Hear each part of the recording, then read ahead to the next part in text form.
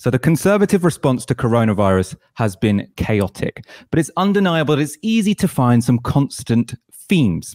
So first, failure.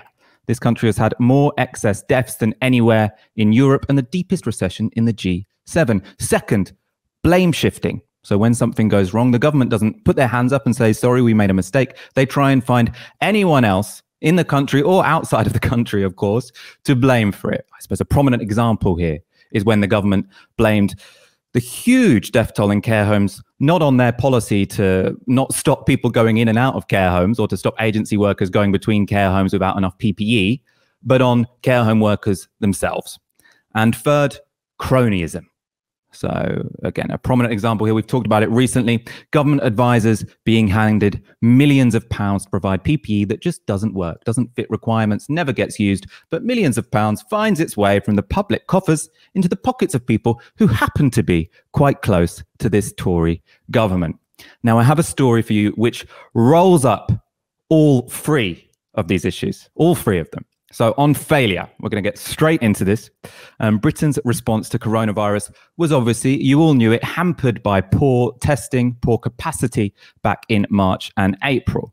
Now, the obvious reasons for this, you had a government which has slashed the funding for Public Health England. It was slashed about 25% since 2015. And the government's failure to prepare back in January, late January, and the whole of February, when Boris Johnson missed 5 COBRA meetings when there had already been a pandemic warning from the World Health Organization and Britain was still dragging its feet. Now, you know, the British government has recognized now finally that that was a mistake, that we should have had more capacity then, but they don't want to admit that was because of their own austerity policies or because of their own complacency. No, they want to blame it on a different institution. And what they've come up with, you know, as the scapegoat for this issue is Public Health England. So the government have announced that they're going to scrap the body Public Health England, which is in charge of things like testing and general public health, very important organisation.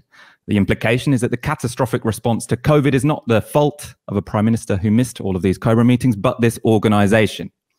Cronyism is the practice of giving out contracts to people, contracts and jobs to people who aren't necessarily qualified for those jobs, or those contracts, but who have connections to the government. And, you know, friends, associates, people who have given donations, perhaps, that's often one. And this comes back, this feature of government policy in terms of coronavirus rears its ugly head, because on Tuesday, Matt Hancock didn't just announce that Public Health England would be abolished. He announced that its successor, the National Institute for Health Protection, would have as its boss this woman, Dido Harding. You might recognize Dido Harding from her government briefings. She was appointed to head the much criticized and Serco-run, so outsourced, test and trace system. Before that, Harding was head of telecommunications firm TalkTalk, which was the first company ever to be voted as having the worst customer services 2 years in a row by the Money Mouse. This is someone who was put up to run the test and trace system, background in corporations, not in health whatsoever. And her background in the corporate sector was not really covered in glory. Let's get this up. So this was when she was the boss of TalkTalk. This was her credentials to get this very high-powered job. And back in 2012, TalkTalk became the first company to win Money Mail's Wooden Spoon Award in consecutive years. So in the past, a winner has taken the wooden spoon as a wake-up call and improved its customer service. But TalkTalk, led by Dido Harding, who's now in charge of Public Health England, evidently didn't improve them. She lost again. I think we can also see a picture, and because you might want to question this woman's judgment, she actually appeared with a wooden spoon, took a picture with the wooden spoon, with the award for poor customer service. Odd decision, to say the least. Back then, so if we're still looking at sort of her credentials to run a major public organization, it wasn't just poor customer service that got TalkTalk in trouble. They were also fined £400,000 and ultimately lost 95,000 customers because they breached the data of, I think, 4.2 million people, or they put 4.2 million people's data at risk. 157,000 of those had their details stolen, including 15,000 whose bank accounts were compromised. Not necessarily someone you want in charge of a test and trace system, which is going to have very, important, personal, sensitive data about all of us. But there you go. These sort of deficiencies, let's say, in Dido Harding's CV have been recognised by some in the mainstream media and by the opposition, for example. And what I want to show you now, though, is Matt Hancock this morning being questioned about Harding's record on the BBC.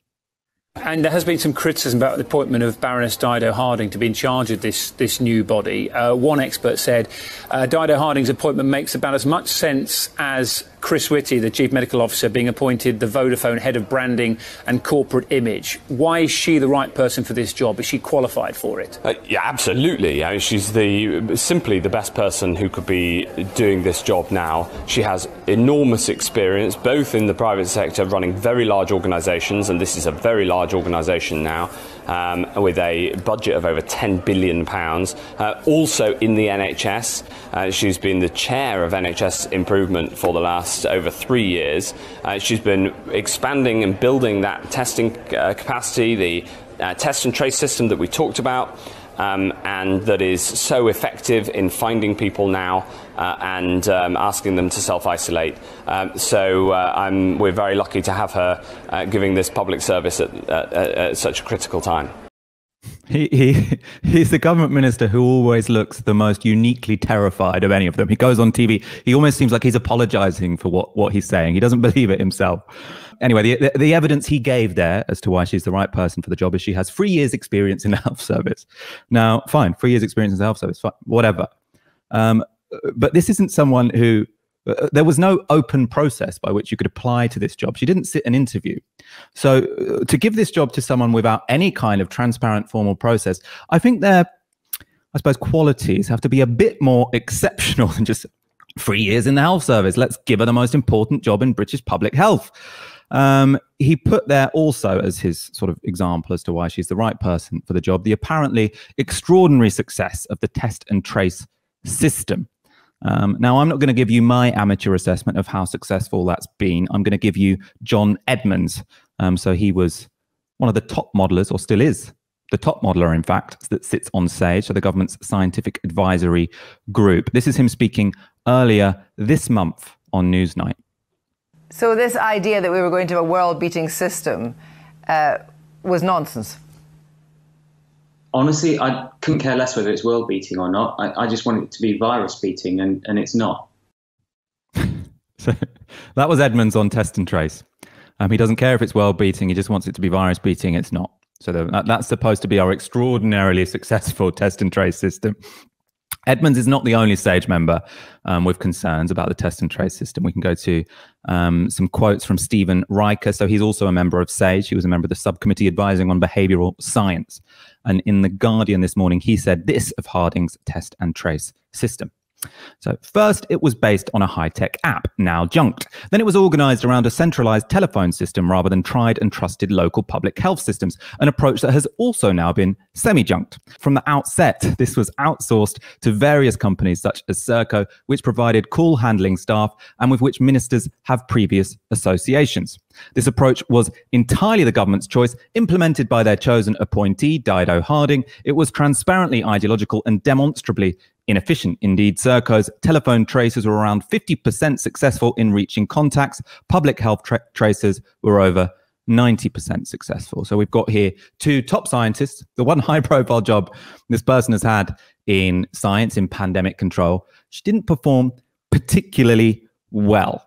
Now you might be asking, how is it the case that this person who's worked in public health for 3 years, before that she worked in the corporate sector and oversaw some pretty disastrous crises in a telecommunications bit, how does that person get appointed as the head of public, or the replacement for Public Health England, without an interview?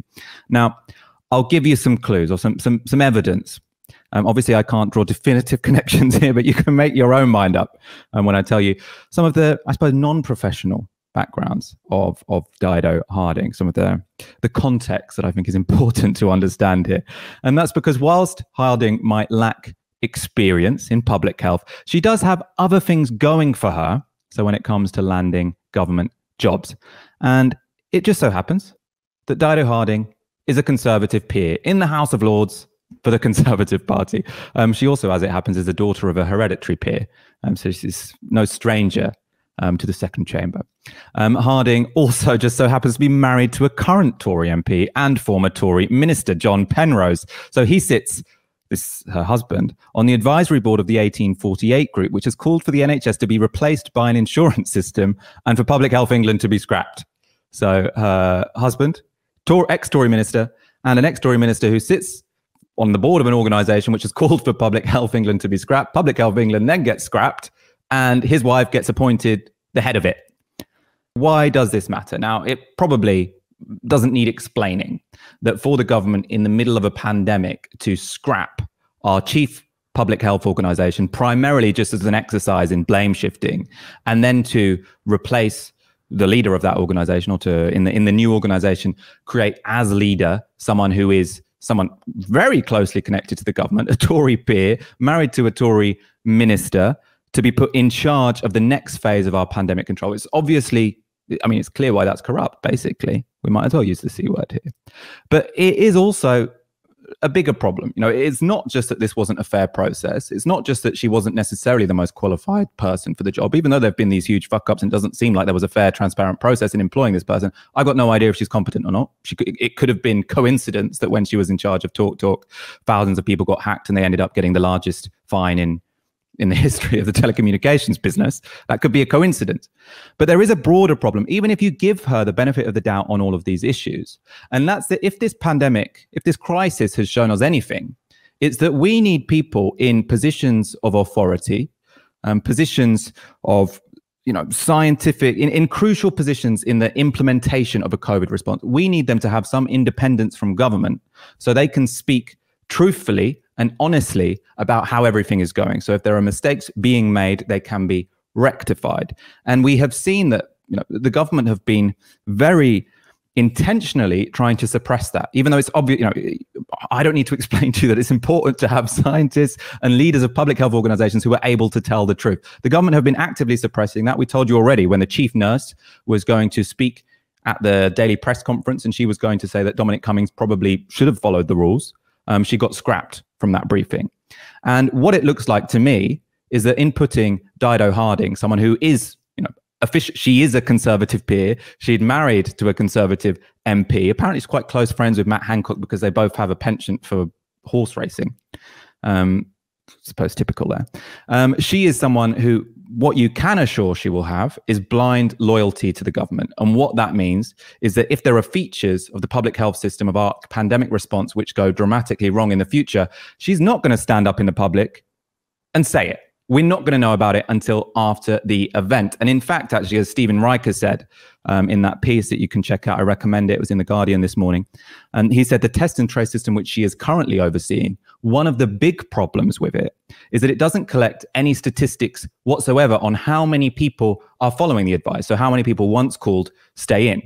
And one possibility is that not many people are doing this because the government hasn't provided any means, any financial capacity for people to stay at home and not go to their jobs. They're probably just going to lose out on money, especially if they're self-employed. And to find out those statistics would be slightly embarrassing. So it's best not to know. So that's, I mean, it seems the approach that Dido Harding has brought to test and trace. And, you know, I think it's pretty likely she's going to bring exactly the same catastrophic approach to the successor to Public Health England.